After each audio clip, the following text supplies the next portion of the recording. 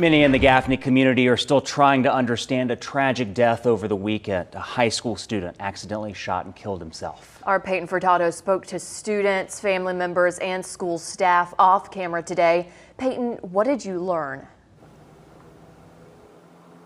Well, his classmates say 14-year-old Zacchaeus Joshua Davis brought a smile to everyone he knew, and he's going to be missed here at Gaffney High School.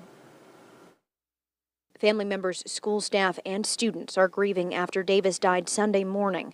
According to the Cherokee County Coroner's Office, Davis and his 13-year-old teammate were at their assistant travel basketball coach's house just before 1 a.m. when Davis found a handgun in the coach's kitchen cabinet.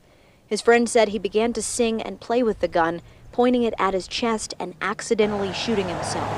He died at the house.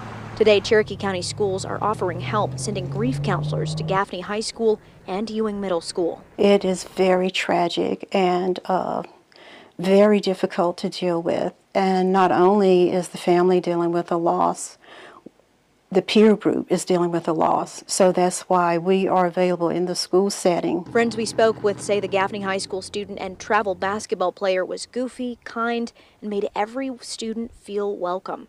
One student saying, quote, "If he was here now, I would tell him I love him, and he was just a good, caring, funny person that I will miss forever." The Cherokee County School District says Davis's grandparents drive school buses for them. Today, they and other family members are in mourning, working to plan a funeral.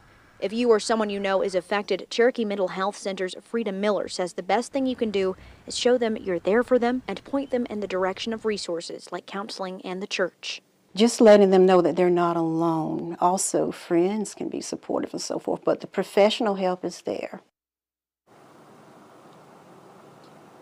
We have more information about the Cherokee County Mental Health Center on our website, WYFF4.com.